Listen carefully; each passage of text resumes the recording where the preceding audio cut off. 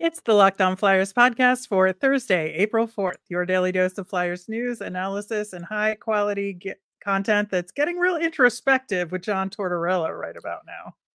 Yeah, he's going deep. Your Locked On Flyers, your daily podcast on the Philadelphia Flyers. Part of the Locked On Podcast Network. Your team every day.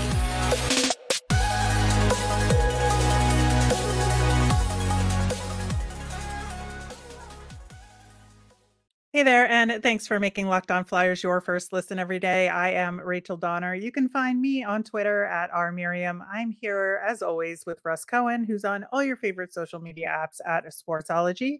We are at Locked On Flyers on Twitter, Instagram, Threads, and Blue Sky as well. You can find our show for free over on YouTube or on the SiriusXM app or anywhere you listen to podcasts. Subscribe to get our latest episode as soon as it's available. Here on the Locked On Podcast Network, your team every day. Wow. I'm still ruminating on what John Tortorella had to say at practice yesterday, which was an optional practice, by the way, but right. 18 guys were there. Sean Couturier was not. He is still day to day as of recording, but Tortorella talked for, I want to say 15 minutes, which is real long for him. Well, there were probably fewer reporters there because it was optional. And that's when he tends to drop what we call his best stuff. So doesn't surprise me. Yeah. And so he kind of covered really just I think, in addition to some specific questions, right? But really just looking at the big picture of the team and where everybody is and what's coming up, which we'll get into a little bit later in the show from our perspective. But, he talked about how sometimes you got to go through things to help you to take that next step forward. But he talked a lot about, I would say, two major themes, like the honesty and transparency side of things. And then he talked about, this position that they're in now, how to get over the hump and what his accountability is in that role, right? Yeah, and I think he's being 75% honest. I think he has some honesty issues of his own. Like, has he thought about the fact that he didn't do load management? Has he thought about he's been too hard on Sean Couturier because he can't really do anything else? Has he thought about any of that? Has he said anything about that? No, not really. Yeah, it is interesting because I don't think he said anything directly about that. That is for sure. That's for sure. I would definitely remember that.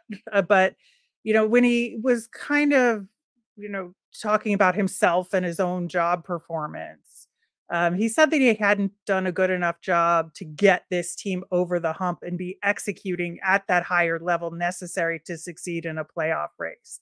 And he said it's on him and the players to do that. And I think but this that is your captain, right? So you're telling me he's had no one-on-ones, which he said you can't have a one-on-one with your struggling captain. Really? There's no time in the day for that? I don't. Come on, Rachel.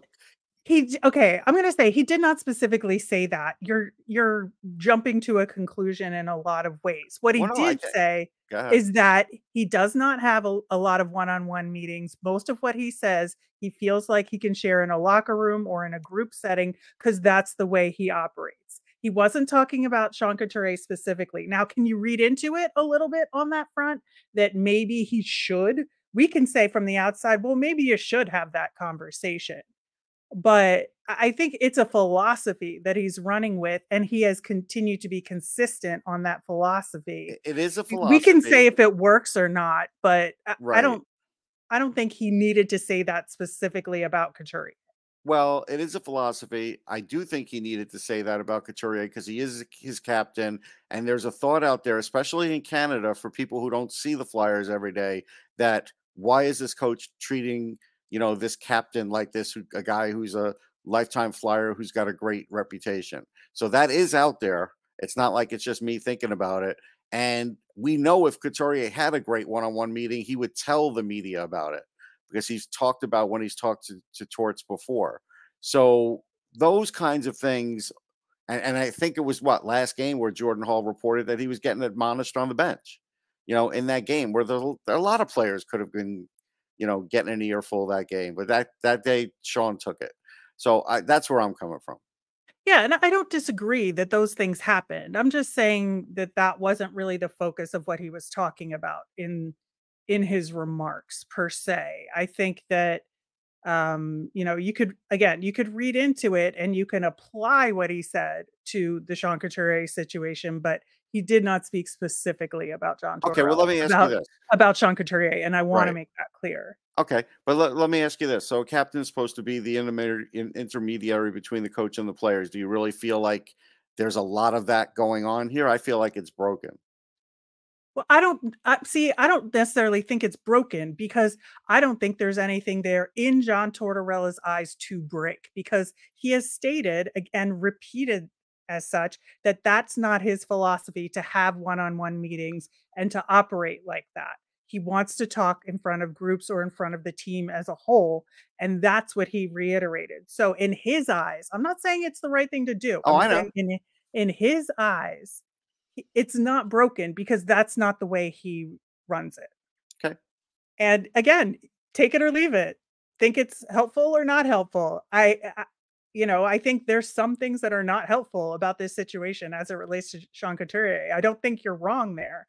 I just think that he doesn't see it as necessary because that's not how he runs things. But I think that the other aspect of it is the accountability of talking about, we've talked about it consistently, that this is a different kind of hockey than early regular season hockey. It's a playoff push, it's Yeah. almost playoff level, and you got to run things differently. You got to play differently. You got to come together as a team differently. And he says that he hasn't done a good enough job to get over that hump. And I think that's fair. I think that's a fair self-assessment from him because that's the coach's primary job. Now, how is he not executed on that? By overplaying some guys, by doing all the things we're talking about in terms of Hmm. things that coaches are ultimately responsible for, right? Right. But then, okay, so then my fallback on that is you still have guys like Mark Stahl, you still have Eric Johnson, guys with tremendous playoff experience. Does it ever occur to the coach to say, hey, talk to these young guys? Eric, get some wool under your wing, help them out a little bit. I don't know if any of that goes on. I don't remember exactly. He talked a little bit about some of those things and, seeing the mentoring happening, but I can't speak to it specifically based on Yeah. what he just said. But what I can talk about what he just said is directly related to that is like this was a banger of a quote, I gotta say, where he said, it comes down to, oh, they're going to quit on him. It follows me around, and so be it. If a player's going to quit on me or players are going to quit on me because I'm trying to make them better people or better athletes, you got the wrong damn coach here, and you're going to get the wrong damn people here. Like that is a doozy and says quite a bit. Well, I mean, so that is part of what the discussion was to start the year. Like, if you're a rebuilding team, do you want John as your coach? Right. And so he's basically throwing that up there now, that A, doesn't care, which we knew, but B, yeah, it might not be the right thing. Like, he's throwing that out there now into the universe, and so we have to take that to the next step on that, because I don't think he would say it if he didn't hear it or see it written or talked about. So that's one thing. So he's not a dumb guy. Obviously, he's a smart guy. So he could read the landscape and he knows, right? Right. And we talked about it on yesterday's show. There were 2 mailbag questions related to that Right. topic on yesterday's show. Go back and listen. You can hear what we had to say about him potentially not being around next year and would Craig Berube be a good fit for this Flyers team. Right. But it's not a new topic of conversation, to your point. It's not. It's just I feel like we're inching closer to that happening than it not happening. Now, Yeah. was that going to be the case 2 months ago? I don't think so. I think because this has been a very hard stretch run for the team and for him, that he is sort of like thinking about that. Like, all right, maybe there is a better coach for this team than me if they're not going to respond. He's always going to think he's the right coach for it, and I don't blame him. He's had a lot of success in the league, but there's only so much you could do with player personnel and changes, and especially when you have a team philosophy. And I think now this is where those two ideas are finally meeting.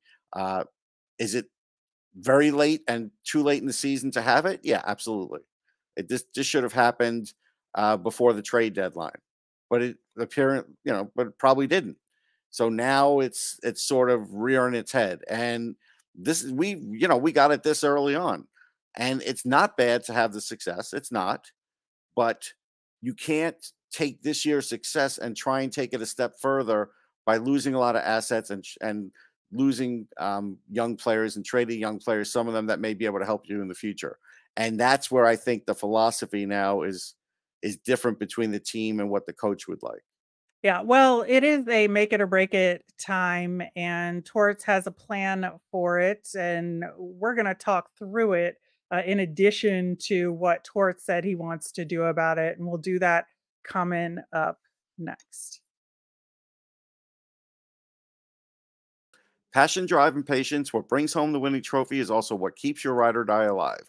eBay Motors has everything you need to maintain your vehicle and level it up to peak performance. From superchargers, roof racks, exhaust kits, LED headlights, and more, whether you're into speed, power, or style, eBay Motors has got you covered. With over 122 million parts for your number one ride or die, you'll always find exactly what you're looking for. And with eBay Guaranteed Fit, your part is guaranteed to fit your ride every time or your money back. Because with eBay Motors, you're burning rubber, not cash. With all the parts you need at the prices you want, it's easy to turn your car into the MVP and bring home that win.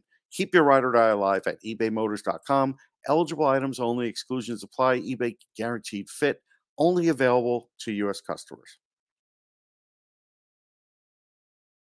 Are you watching sports on cable TV all day? Have to turn down the volume with all the shouting? Make the switch to Locked On Sports Today, a free 24/7 sports streaming channel programmed for you every day to bring the biggest stories without all the screaming. Locked On Sports Today brings you can't miss analysis, opinions, and news, streaming 24/7 on YouTube or the free Amazon Fire TV channels app, part of the Locked On Podcast Network, your team every day.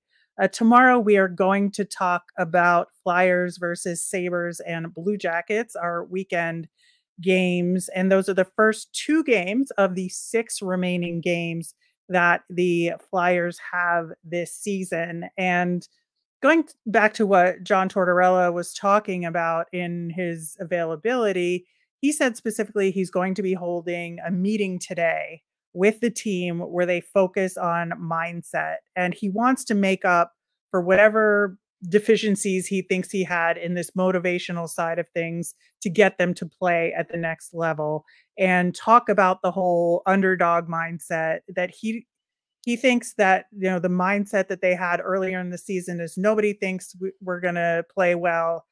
We're going to prove them wrong. And they did. But like that prove it has already happened. So now we're here.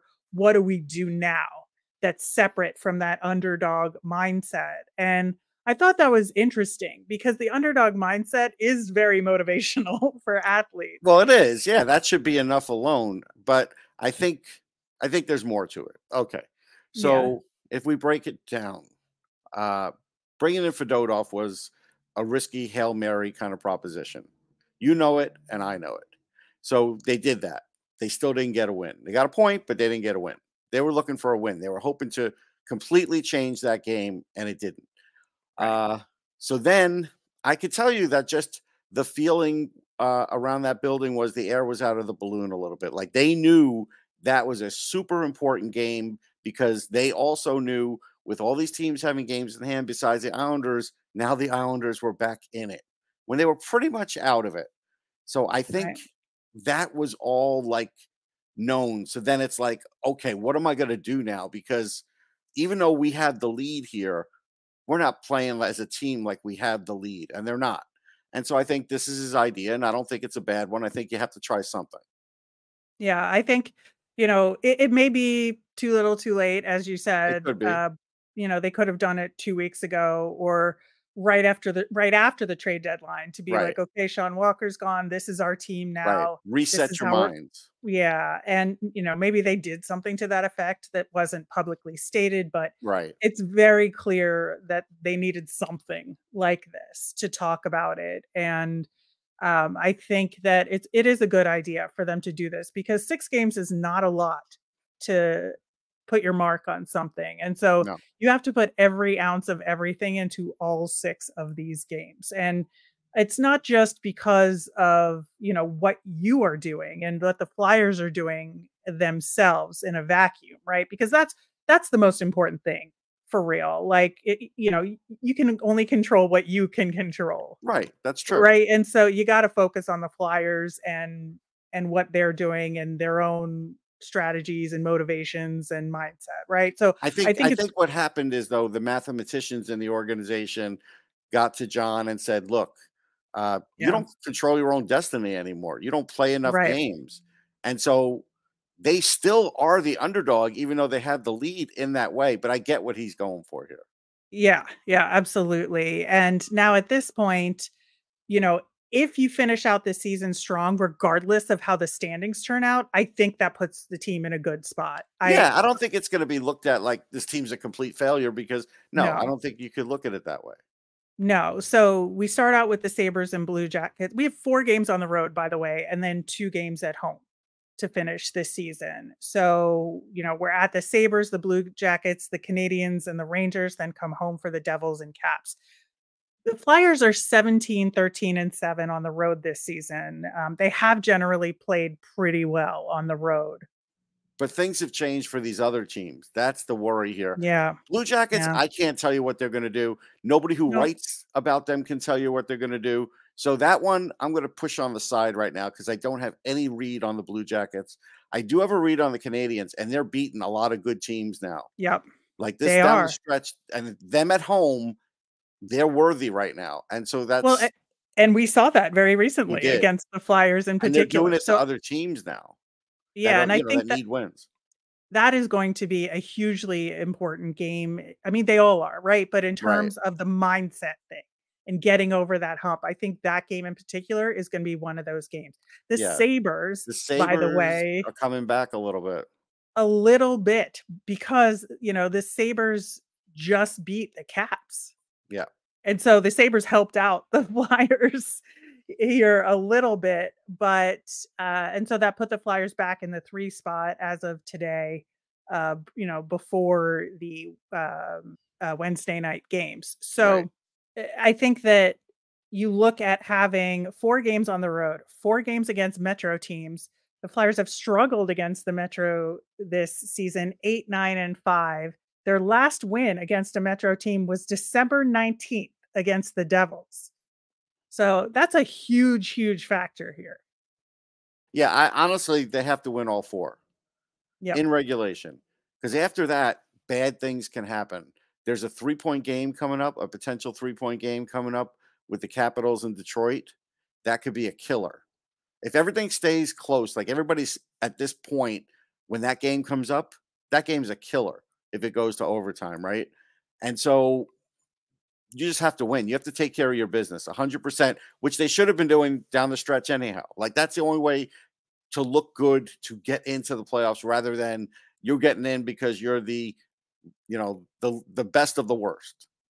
Yeah, exactly. Now, I will say, like, if you want to get ticky tack about it, the Blue Jackets game and the Rangers game, it's okay if those are 3-point games as long as the Flyers are on the 2-point side of that. Right. Right. Yeah, it's the Uh, Capitals one. it's really the Devils and the Caps game that you want to get those 2 points in regulation for Yeah. sure. Yeah. Although by that point we're playing the Devils, we may know differently, but Right. I think that these are you got to win in regulation games. That's just as a general rule, and you have to be Yes. able to be smart about if you have a lead, how to hold that lead. If you're Right. coming from behind, you got to do it effectively and you got to do it smartly so you don't put yourself out of it. I mean, I think early goalie pulls are going to be a much bigger risk than they have been, Yeah. right? Oh yeah. Yeah, no question. I mean, I don't even know who's the starter next game. I have no idea. I can't tell you who. Yeah. Well, I think they're obviously going to split it because it's a back-to-back, but, Yeah, but I which way? think Like, who's gets the next I one? don't I don't know. know. Yeah, I I don't know. literally could not tell you. I would say Urson versus the Sabres and Fedotov versus the Blue Jackets, but your guess is as good as mine on that front. Yeah, we're looking at again, prior to the Wednesday night games, Detroit's 1 point back with 1 game in hand. The Isles are now 2 points back with 1 game in hand. It is just going to be a fight to the finish. It is. It is. And that's the whole thing here is it's really about overcoming some of these injuries, but it should also be about playing who's healthy. Yep. And Torts will play a 50% banged up veteran over 100% healthy prospect if he feels like that prospect hasn't played his system the right way. So he'll play, a half hurt anybody over Lixell as an example. Or, and then that's what bugs me. Like that's, those things bug me because And you have to be open-minded to the fact that that guy could actually help you win a game. You have to be right, and I open-minded to think that. that is going to be the first indication to maybe he's trying to, have that accountability, right? If Yeah, we see him play Elixir over somebody who's hurt, that is a huge indicator that he gets the importance of what's right, going on here, I right. think. Or even if he does it for some and not the others. I Or but think, if but if he goes 11-7, then that's an indicator the other way. right, because he knows the forwards are broken right now. Right, A lot of the forwards are broken. Now the defensemen, are broken in a different way, but the guys coming back are a little bit fresher legs, like right, Sealer and Drysdale are a little right, bit fresher legs, even though they may not be 100%. At least they're not exhausted. right. So, Yeah, Sealer's not the same, but right. but he was okay. Yeah. All right. Well, we will be talking about those first 2 games in more detail on tomorrow's show. So stay tuned for that. In the meantime, we are continuing our draft eligible prospect profile series, talking about Leo Sahlin Wallenius coming up next. Did you know that even if you have a 401k for retirement, you could still have an IRA? Robinhood has the only IRA that gives you a 3% boost on every dollar you contribute when you subscribe to Robinhood Gold. But now through April 30th, Robinhood is even boosting every single dollar you transfer in from other retirement accounts with a 3% match. That's right, no cap on the 3% match. Robinhood Gold gets you the most for your retirement thanks to their IRA with a 3% match. This offer is good through April 30th. Get started at robinhood.com/boost. Subscription fees apply. And now for some legal info. Claim as of Q1 2024, validated by Radius Global Market Research. Investing involves risk, including loss. Limitations apply to IRAs and 401ks. 3% match requires Robinhood Gold for 1 year from the date of the first 3% match. Must keep Robinhood IRA for 5 years. The 3% matching on transfers is subject to specific terms and conditions. Robinhood IRA available to U.S. customers in good standing. Robinhood Financial LLC, member SIPC, is a registered broker-dealer. So, Leo Sahlin Wallenius, Russ. I'm excited to talk about this guy Mhm. because he is at a real interesting juncture. He's still at the U18 level in Sweden, but he turns 18 on April 10th. And so he is like on sort of this borderline age thing as it relates to U18 worlds, but is a left-handed defenseman playing at that level. He's played U18 and U20 level in the kind of junior system in Sweden. Yeah. And so why did you pick him of all the guys that our friend Mike, who suggested a bunch of players, why did you pick him? No, because I saw him at the Five Nations and I saw him playing like first and second pairing. And I was like, this guy is kind of like Sandine Pellica light. I think there's a lot of similarities there, but I think there's a point where it stops. Um, but there's good things. There's good things here. So as an example, thanks to Instat, I could see he's averaging over 23 minutes a game. That's a lot. But that's, sometimes that's what guys do in junior hockey too, when you're the best player on the team or one of the best. So with the two teams combined, he's actually 1 point over a point a game, which for, a defenseman, that's great. Like, that's really good. And he's terrific on the power play. Like, he's really smooth. He's got a great shot. He's a terrific distributor. So all those things play into this. And so, yeah, I mean, if you're the Flyers and you are looking at that second first-round pick, he could be the guy that you say, okay, yeah, logically, we would like to pick him with our second-round pick. And I don't know where their second-round pick lies, but let's just say it's in the middle of the round, right? Well, he might not last that. If he's a second rounder, he's going to go within those first probably 5 to 7 picks, So that's why they might have to just say, hey, okay, you know what? We have a lot of righties here that can play the power play. We don't have a lot of lefties. And so, he could be that guy. He's 5'11 and a half. So maybe he can grow a little, but I don't think that's a big deal. At 175, yeah, he needs to, put on a little bit of muscle, and that's fine. But his development pattern's good. At least he is playing some J20. He's a little bit behind what Sandy Pellica was in his draft year, and that's okay. But really good prospect, can skate really well. Really, there's a lot to like, and he takes good. His defense is like you think you can get it to average. So mostly you talk about his offense, but his defense isn't bad. It's not like above board or not above board, but like a plus right now in his game. Mm-hmm. So, like, what is that difference that he's like a second round guy versus a first round guy? Okay. So, the first thing is, unfortunately, the 5'11 and a half, that thing. The second is the overall game. And although he wins 51% of his puck battles, which is interesting. And that's why I think if he gains a little more muscle, that'll prove out. And then the third part is he's not like a superstar at any one thing. His best thing is being on the power play. But his second best thing is the amount of ice time that he could play without making huge mistakes. So that's why. But as an example, like just yesterday, Scott Morrow just got signed, by Carolina. He was a second rounder. He's a really good defenseman. So, right. No shame in it.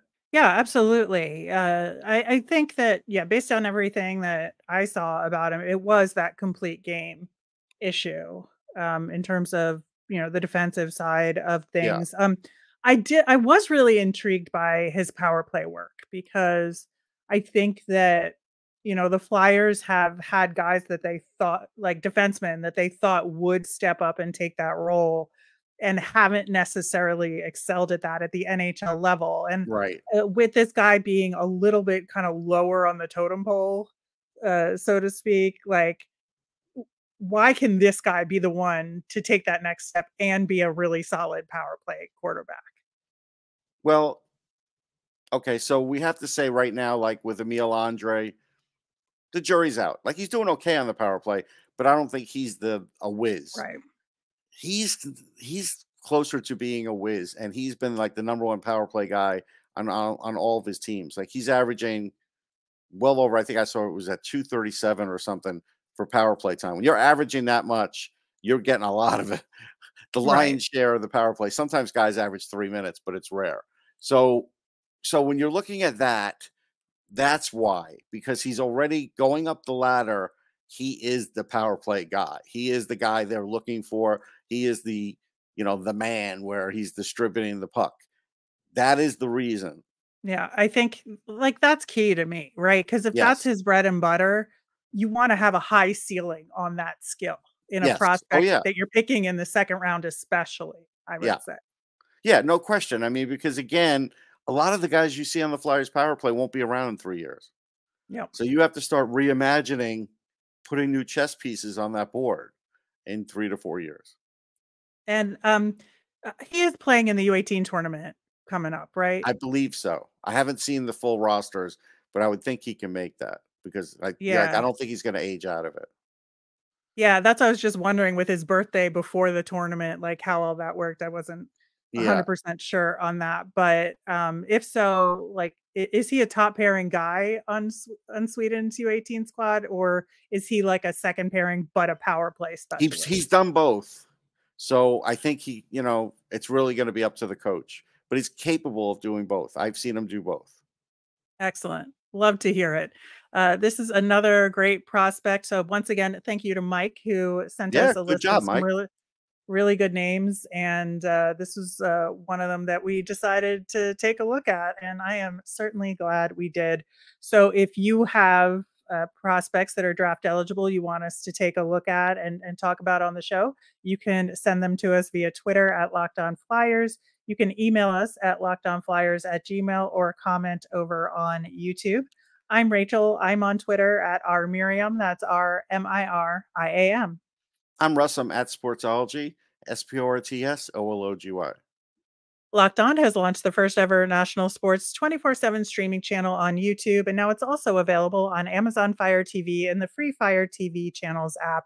Locked On Sports Today is here for you 24/7, covering top sports stories of the day with local experts of Locked On, plus national shows covering every league, like Locked On NHL. Find Locked On Sports Today now available in the free Fire TV channels app. Have a great day, everyone.